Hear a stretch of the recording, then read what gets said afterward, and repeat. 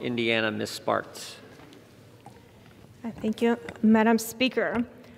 I rise today in opposition to H.R. 5, so-called Equality Act.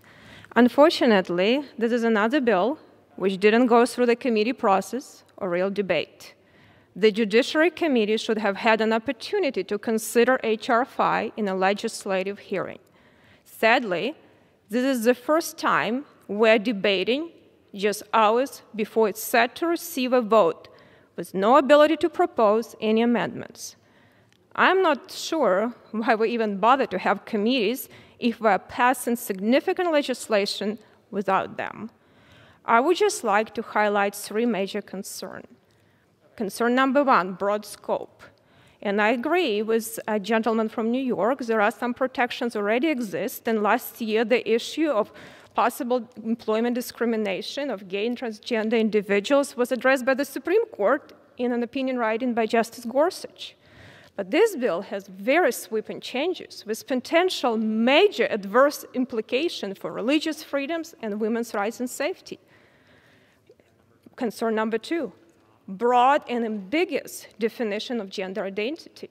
This language have unintended consequences and be taken advantage of by criminals or sexual predators.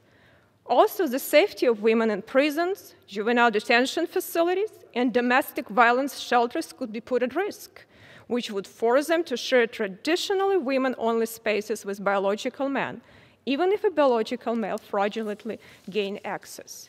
Issue number three, opportunities and safety for female athletes. The science is clear. Men are biologically stronger than women. According to a 2019 Duke University study that involved dozens of specialists in sports and science and medicine, quote, biological males and biological females are materially different with respect to main physical attributes that contribute to elite athletic performance, unquote. The Women's Sport Policy Working Group, a group of champion female athletes and academics, has stated that even when height, size, weight are equal, males are incrementally stronger and generate more explosive force, so that if males and females are forced to compete against each other, the physical safety of females is definitely at risk. The reality has already shown itself to be harmful to the opportunities and safety of female athletes. For example, a female track athlete in Connecticut lost potential scholarship after being pushed out of qualifying for regional track meet spots by two transgender athletes. A transgender MMA fighter caused significant damage to a female athlete's skull. This example demonstrates the far-reaching consequences the bill can have on women and girls should it become law.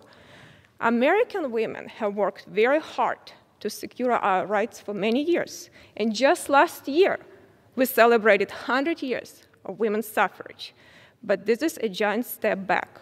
Perhaps if this body had actually deliberated over this bill and engaged in the proper legislative process, this concern could have been addressed. But a vote for the Equality Act in the current form is a vote against religious freedom, against women, against female athletes, against incarcerated women, and against science and safety. A vote yes on this bill is a vote against our daughters. I yield back. Reserve.